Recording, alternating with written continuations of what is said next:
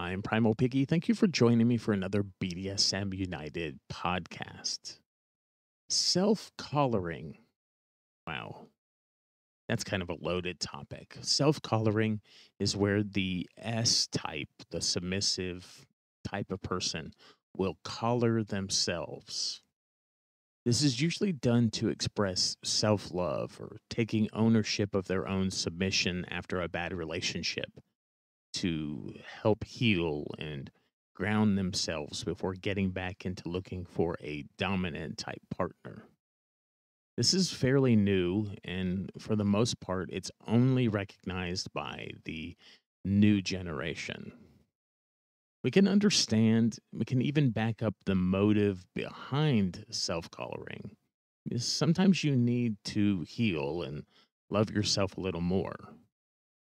That isn't special. It's pretty standard in every lifestyle, even in the vanilla lifestyle. We can't, however, back up the actual act of self collaring or referring to an item as a collar if you bought it yourself for yourself. That is not collaring. Let me repeat that. That is not collaring. If you buy an item for yourself, it's just a piece of jewelry. It's not a collar. Uh, if a dominant type did not give you the collar, it's not a collar, it's just a piece of jewelry. It can be special to you, it can have meaning to you, but it is a piece of jewelry. Collaring is a symbol of ownership from a dominant to a submissive.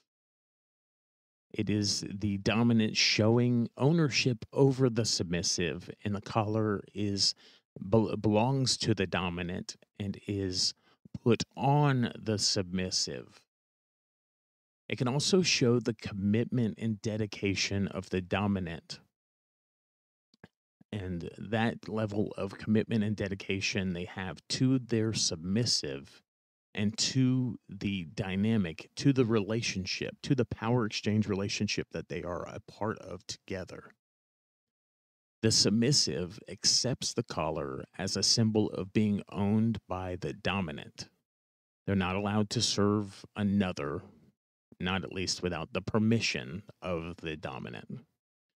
There are certain things within the lifestyle, within our BDSM culture, that are sacred, and a collar is one of them. Not just the collar, but also who gives it to who owns it, and the meaning behind it. And really, this isn't up for debate. There are other types of collars like training, consideration, protection, and play. These are all valid collars. They all mean something a little different, but the bottom line is the same. The Dom owns it, the sub earns it, and is honored to receive it. We'd like to add not everyone wants to collar someone or be collared by someone. It's a personal preference. Collars shouldn't really be taken lightly. It should be looked at as a serious and a lifetime commitment, or at least a commitment for the life of your power exchange relationship. You can serve your dominant if you're a submissive without a collar. You can dominate your S type without ever collaring them. Just like some people don't want to get married, but they still date and they have legit, valid relationships. We're asking that people who uh, are a part of BDSM respect our history, our traditions, and our rituals that are part of BDSM. It's helped shape the traditional BDSM that we talk about on this podcast and in our various resources. Do yourself a favor and do lots of research. And if you don't understand, ask an educator, ask somebody who is knowledgeable about BDSM. Just a note that often comes up with collaring: while the commitment level may be similar to a wedding ring, a collar within BDSM is far different. Marriage, especially egalitarian modern marriage, is a power neutral dynamic. That is, that both persons though committed to one another, remain autonomous. They have a personal autonomy. Collaring, on the other hand, is a symbol of a power exchange. One cannot collar themselves because no power is exchanged. Let's look at a couple other collars here. A protection collar is a symbol of giving up protection to another person. A consideration collar is a symbol of working towards a potential power exchange. A training collar is a symbol of temporary power exchange leading to a permanent power change as someone learns the lifestyle and learns the what is pleasing and for the master. A permanent collar is a symbol of power or authority exchange. Um, a bondage collar isn't really a collar, it is just a piece of bondage equipment. Therefore, it is just a tool. There's not a meaning of behind a bondage collar. It's just like a set of restraints or a piece of rope or just anything you use to restrain or to control someone in a play scene. So a bondage collar, even though we call it a collar because it's physically goes around someone's neck, it isn't included in what we're talking about here. And when we say that one cannot collar themselves, we're saying that words have meanings. In the absence of power exchange, whatever pretty necklace or bondage equipment you're putting on yourself to make yourself feel better about yourself, well, that's not collaring. I'm a pagan type of person. I love rituals. Tie a piece of ribbon or rope wherever you like and charge it with your intentions. It's all good. Get the healing you need, but it's still not collaring.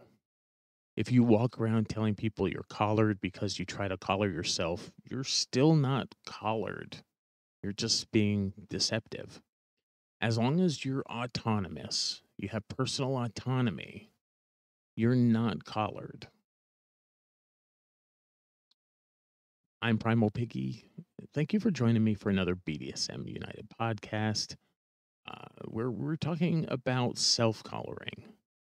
Because someone will get confused, again, I'll say bondage collars used by tops and bottoms in kink scenes are something totally different. They don't symbolize anything outside of the scene. They may be used in a role play kink or in a bondage scene to restrain a bottom. Also, we're not talking about anything that looks like a choker or a fashion item. That's just a piece of jewelry. And in a lot of different popular fashion, uh, some people like to wear a tight choker type necklace, and that's just a piece of jewelry. It always is. And we're not knocking anyone for wearing any kind of jewelry that they find fashionable and fashionably pleasing. We're just talking about self collaring and how it is disrespectful to traditional BDSM. BDSM United teaches nonviolent, consensual, traditional BDSM education. We've always been a traditional podcast, and all of our resources have always been traditional. And we recognize that we live in modern times and we practice a modern form of BDSM. It doesn't look exactly like how it always has looked, yet we're a legacy of people who came before us, and we try not to disrespect them and disrespect the things that they put into place, things that have worked well for years. So we're not trying to change things. We're trying to live in a modern world as traditionally respectful as we can. Thank you for joining me today. It was a joy bringing this topic to you, and I'll talk with you again soon.